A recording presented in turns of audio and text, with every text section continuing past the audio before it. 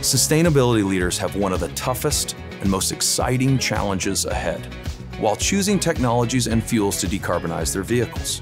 Many are looking at natural gas engines very closely, and I'll tell you why.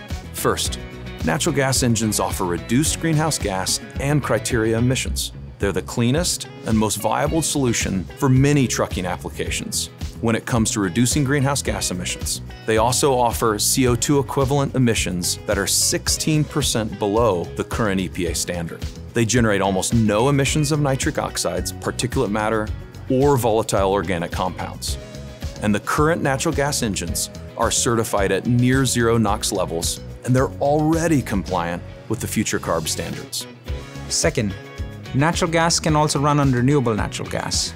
Renewable natural gas is produced using organic waste such as animal manure, sewage sludge, or agriculture byproducts. Depending on the energy source, the carbon intensity of the renewable natural gas can be neutral or even sub-zero when compared to compressed natural gas. It is also a great way to act now without waiting for technologies that may not be available for several years.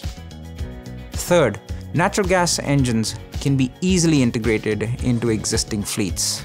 Integrating a natural gas truck into your fleet doesn't require radical changes in vehicle technology, infrastructure, or support networks. For fleets, natural gas engines offer the least disruption to operating economics compared to the new technologies today. When it comes to maintenance, especially for mixed fleets, natural gas offers ease of parts stocking and service technician training, since these engines share approximately 80% of the same components with their diesel counterparts.